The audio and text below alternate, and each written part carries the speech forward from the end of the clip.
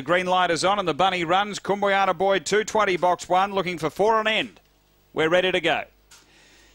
And away, Kumbayana Boy step pretty sweetly. There's good speed. Kachia Bale trying to get down. Kumbayana Boy shifts up the track in a bit of bother and got shuffled right out of it. And heading to the back, darting to the lead, Kachia Bale, 3 in front of She's a Diva. Then came Goldie Arcade, Feed Me More, Long Gully Bill. And back toward the tail, both the favourites, Kayla Ricky and Kumbayana Boy, and Cool Tilly's right out the back. But Kachia Bale led. She's a Diva's got it in its sights as they race to the bend, and 5 away. Kayla Ricky storming home, straightening up. Kachia Bale in front of She's a Diva, and Kachia Bale defeats She's a Diva. Kayla Ricky out of the ground when it was all done into third.